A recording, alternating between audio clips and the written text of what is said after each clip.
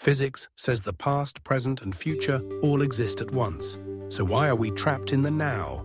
It's a question that has puzzled scientists and philosophers for centuries.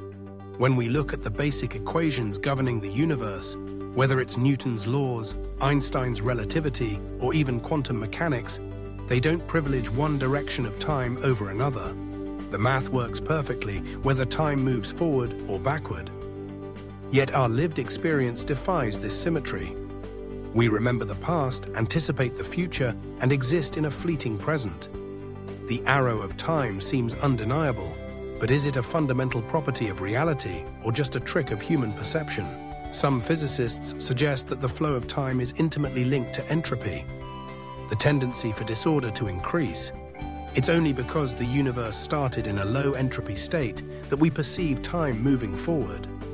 Others argue that consciousness stitches together moments into a narrative we call now. If the laws of physics don't force time to flow, maybe our minds do. Perhaps the arrow of time is not written in the fabric of the cosmos, but painted by our awareness. As we ponder the nature of time, we confront the boundary between physics and the human experience, a mystery at the heart of existence itself.